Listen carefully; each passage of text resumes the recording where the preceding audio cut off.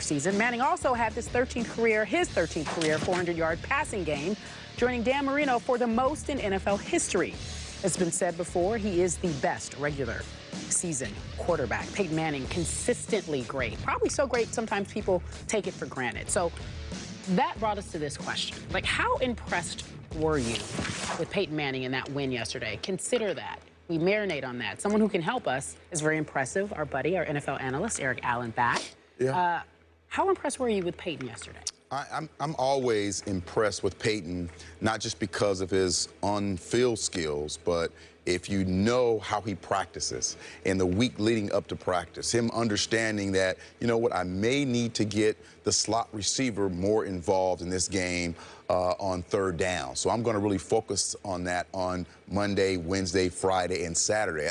That's the one thing that all great players have in common. When you go to practice, they stand out in practice.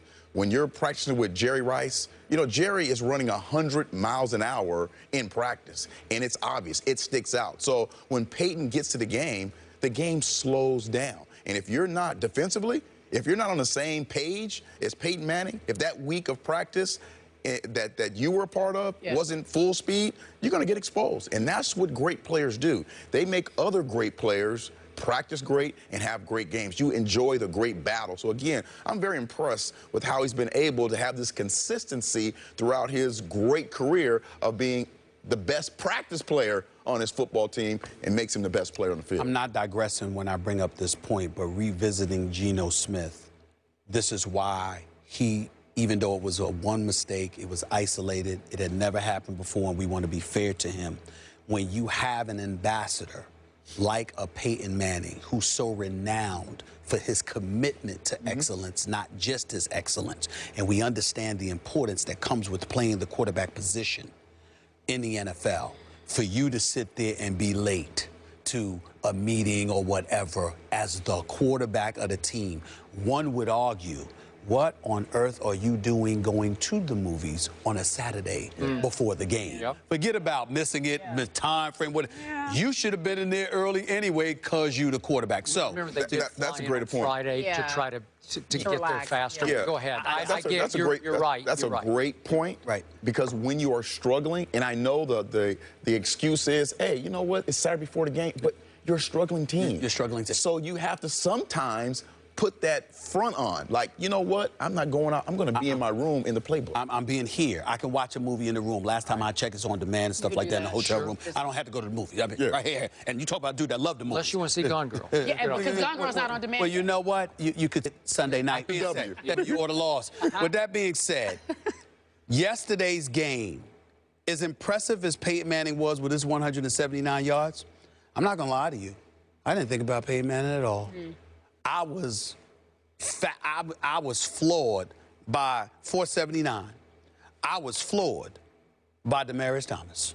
And what I saw, that show he put on yesterday, well, this boy could fly. I mean, there's a couple of times, I mean, don't get me wrong, Peyton Manning made his throws, but Demaryius Thomas made some plays. I mean, his feet, his athleticism, his speed, he made some of those plays, and you just saw him fly down the left sideline. And then the dip and dunk from Peyton Manning. It wasn't even a screen, but it looked like a screen. And he just scattered into the end zone. I'm like, yo, this brother is big time. You got him in single coverage, and you're going up against Arizona. It's going to either be Patterson or it's going to be Antonio Cromartie.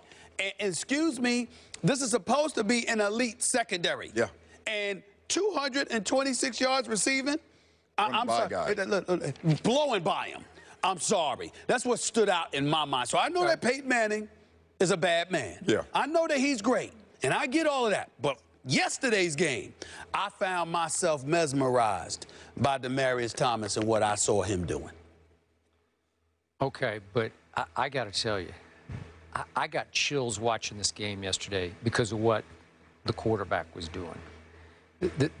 I was in awe of Peyton yesterday, and he's been around for forever. He was making jokes about it after the game, but what got me was, and I'm going to be balanced about this, even though you're up against only Drew Stanton, who got concussed, and then it's the Logan Thomas, the kid from Virginia Tech, and okay, I get that, and you do throw 2 interceptions, which is a little uncharacteristic of Peyton Manning, but as Stephen A. pointed out, it's Cromartie and Patrick Peterson, and it's Honey Badger, and it's Tony Jefferson from Oklahoma, who's really a good player, is their sort of safety and nickel safety, actually. And it's pretty good defense. And you're going to chew it up and spit it out for almost 500 yards through the air? I got to tell you, now he's in his third year away from an Indianapolis that said you are washed up, basically. Like you'll never quite be the same. That had to be the message they were sending off 4 neck procedures. We all know. And they had the first pick, so they know they're going to take luck. God bless. But in this, Peyton Manning is getting better. I mean, that's as well as I've ever seen him play. That's the highest level. He was picking them to pieces. Yeah, he's got weapons. I look at the, you know, when Demaryius catches 8 and then Emmanuel Sanders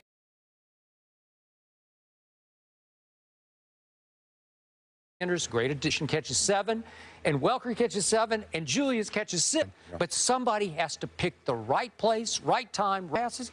I mean, I sat back in awe of that game because I thought Arizona could hang with them, and Arizona could not hang with them. Well, Arizona has some pieces that are, you know, missing in the secondary. No question. But I think going back to your point, Stephen A., and both your point also, Skip, is those guys would not be at that level. Thomas, either one of them would not be at that level if it wasn't for Peyton